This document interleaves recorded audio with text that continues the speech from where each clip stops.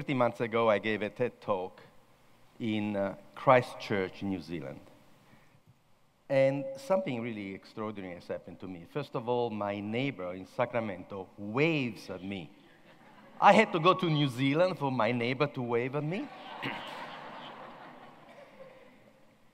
But then my TED talk was about my experience in Africa as a young man. And I told this silly story about our, misguided international aid project. And I told the story about us Italians going to teach the Zambians how to grow Italian tomatoes.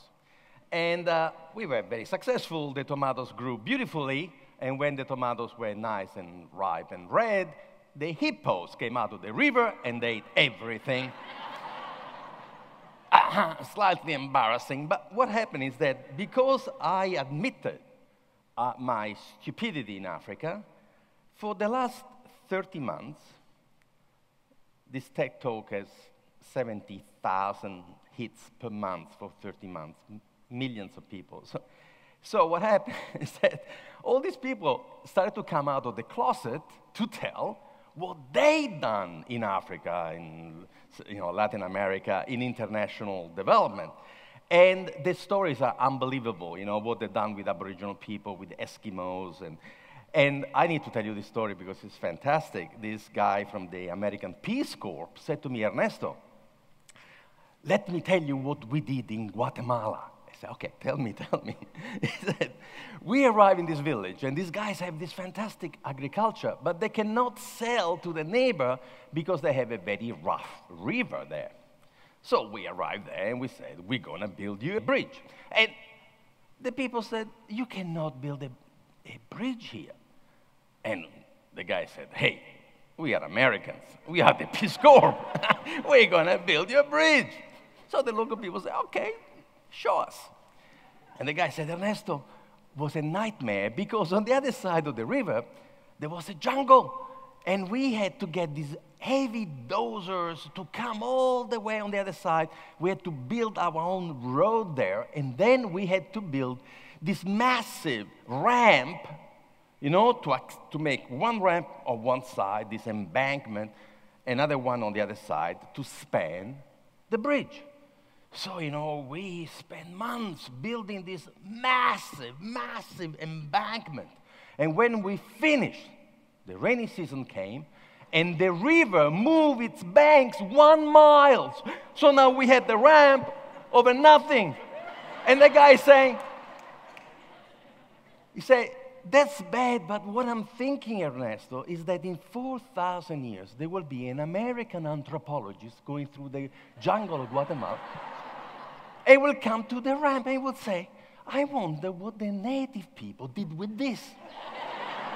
And then they will say, oh, wait a moment, it's pointing to Orion. So this is an astronomical device. So now I'm convinced that Stonehenge is an international aid project. Not quite finished. So that was the first thing that happened. The first thing, my neighbor waves on me. That's good.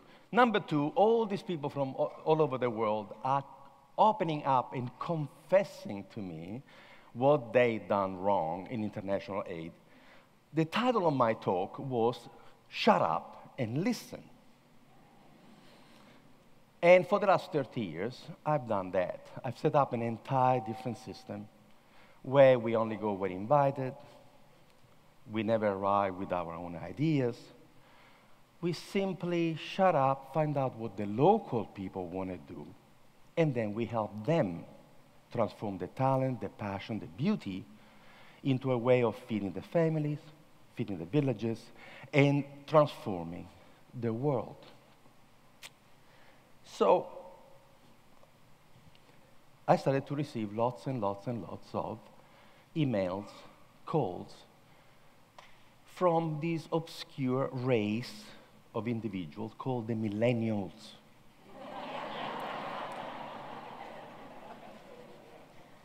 I'm 65.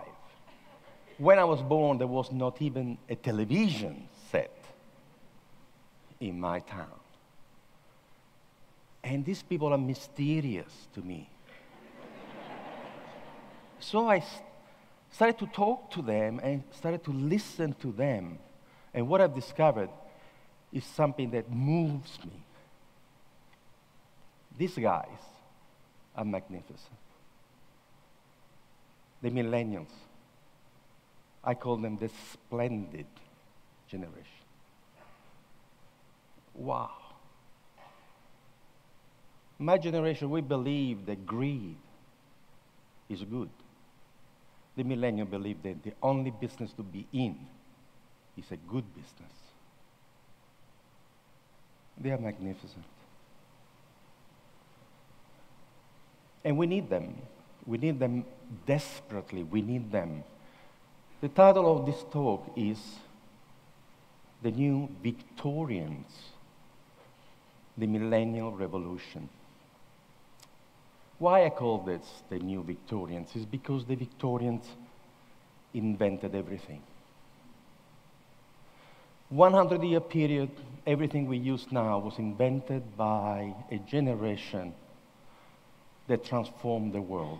They invented steel, cars, locomotives, radio, X-ray, philanthropy. They invented public education. They invented everything. They took humanity out of the Middle Ages. They took humanity out of the horror of the Inquisition, the horror of the 18th century, and they gave us all the technologies, all the mechanical technology that we use now are Victorian, everything. But those technologies are not enough.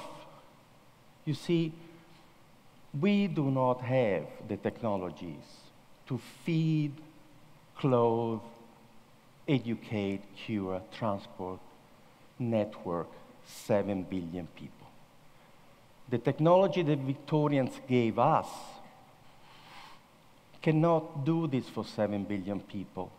Fossil fuel cannot provide the energy for 7 billion people. We are now at war. We are at war. The technology that we have is good for maybe 2 billion people in the world, but there are billions of people of $1 a day. Even now, if the Chinese and the Indians will have the same numbers of cars per head of population of us Californians, we will be 50 million barrels of oil short every day. We need to reinvent everything. Who's going to invent the sustainable technologies to take us forward to the next 200 years? It's the millennials. It's you guys. It's you. And I have seen, and I've already been contacted by millennials who are doing exquisite work. But not only. I thought that the millennials were nerds and, you know, they live in strange places, in lofts with sharing with 3, 4 people or of indeterminate sex, very difficult to understand. Somebody will have to one day write a book about the mating rituals of millennials because it's totally incomprehensible to me. In any case. But I thought that they were just these nerds in pockets, you know, around, you know, hubs in important cities. And then I started to see the people, the millennials all over the world, 16 years old, discovering how to make bread by hand, and the best bread I have ever ate. South Africa, 16 years old, who learned from an 82-year-old baker. He went, he chased him, he said, please teach me. The old guy could not believe because his children did not want to learn from him. And now this new generation, they're learning how to make bread and how to grow food and how to make, you know, look at the meat packing district in New York. They're making sausages by hand and cheese, handmade cheese in New York. Look at San Francisco. Look at what's happening. These guys are not only nerds, they love quality. Love it. We thought that all those arts were lost, that nobody would make shoes by hand any longer.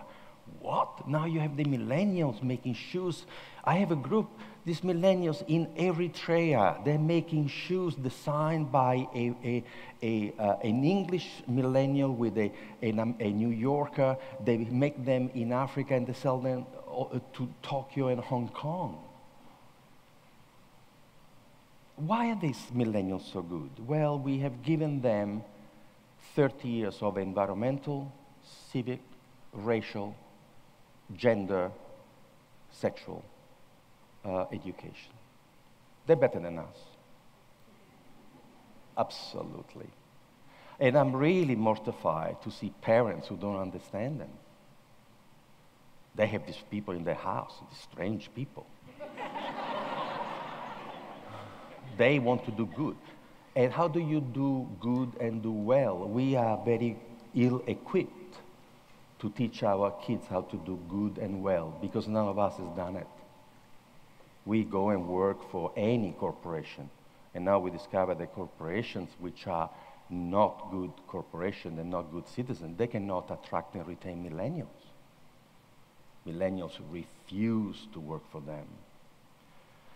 So this happened to me, but then what happened to me was also that we have lots and lots of millennials calling from universities all over the world, from Stellenbosch in South Africa, Turkey, from Sweden, from Australia, saying, Ernesto, please come and please teach us, because what they are teaching us is the same rubbish that created the global financial crisis.